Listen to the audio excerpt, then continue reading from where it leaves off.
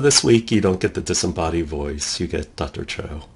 A couple of people have asked me, what's this stuff in the background? Actually, along the top, those are my patents, and behind me are plaques from different awards and things I've gotten over my career.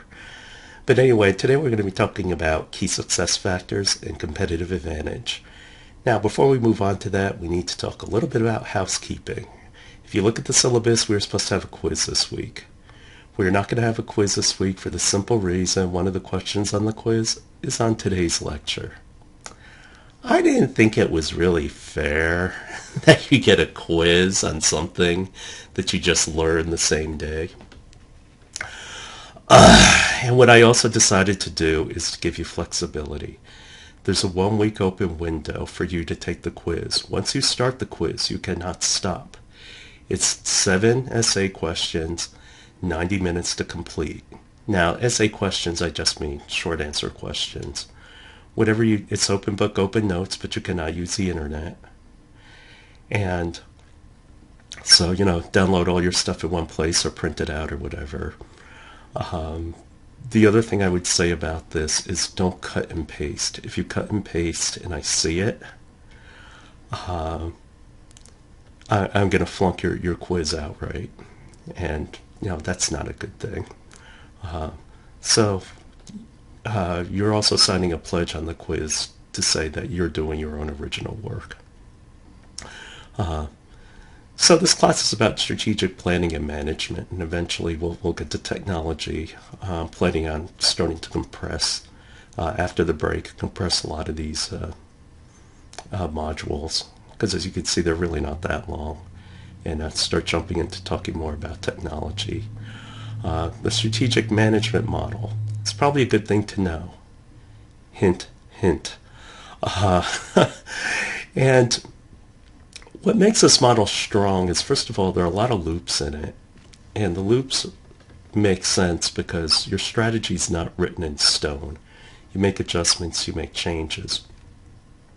The other thing about this is that not only does it talk about tangible things like assets, but also human factors and that sort of thing.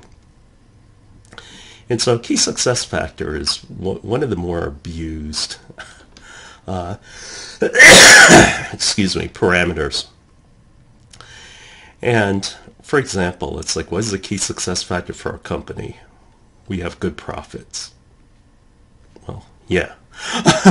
No, but key success factors should be unique, and they should be a driver that correlates directly to your competitive advantage. For example, First Solar, the solar panel company, one of their key success factors is cost reduction. Then in order to be competitive with everything else and to make solar more acceptable, cost has to be good. For pharma business, risk management is a very big part, as well as regulatory. That's part of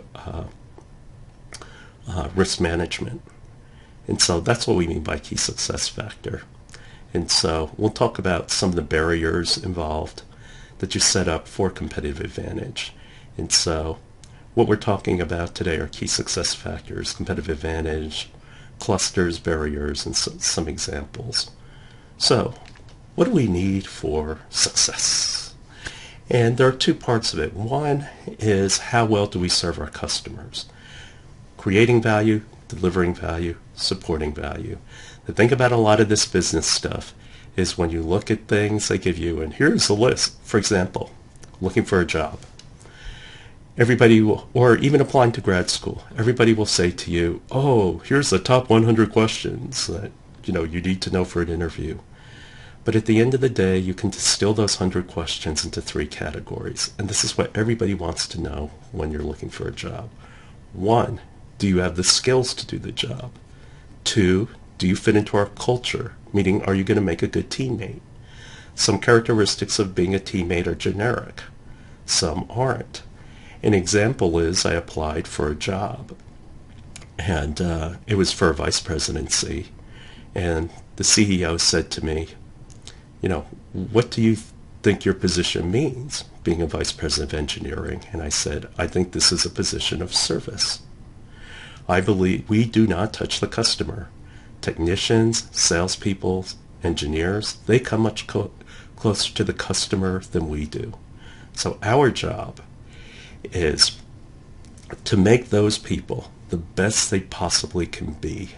By being the best possibly they can be, we return value. That value goes back to our shareholders. And so this is a position we are being honored with. And the CEO looked at me and he said, "You'll never cut it here." And he said, "Power isn't something that's given to you. Power is something you take. Your goal should be to take my job." And I sat there thinking, oh my God, I've stumbled into the Roman Empire. So that's an example of culture. Do you fit into that? Some cultures are very high-paced, like if you go into the semiconductor business, it's a run business, meaning the moment you step into the office, you run. You're either doing something for someone or seeing other people, and all day long, there's no time for rest. You're just always busy. You just run. Now, when you're young, that's great and exciting. When you're old, it's like, oh, I'm too old for this crap. Anyway, the second part of it is competition. And how do you deal with competition? How do you defend yourself against competition and handling it? Now, what is an industry? Well, the industry is basically a group of enterprises, and you're pretty much serving the customer in the same way, that they look at you and value you in the same way. And a sustainable competitive advantage is basically you're exploiting something that you do, which differentiates you from everyone else, but also correlates to you returning greater value back due to that. Some advantages like first mover into the market, first entry. Sometimes it's very successful, sometimes it's a failure. In technology, it tends not to be a success. And the reason why is the fast followers take advantage of your learning curve, learn everything you did, and they replace you. Every high-tech product, the originator wasn't the one who captured the long-term value. And I should know firsthand because that's what happened with my gyroscope. However, are there examples of success? Yes, Walmart. And what Walmart specifically did, and this was part of the strategy which was brilliant, is they realized in cities that have 50 to 100,000 people, they basically had a lot of mom and pop stores. But at that population size, they can only support one Walmart. They can't support a Walmart and a Target. So that's why Walmart built out so quickly in the South and expanded so rapidly, because they realized if they get there first, there's not room for two of them.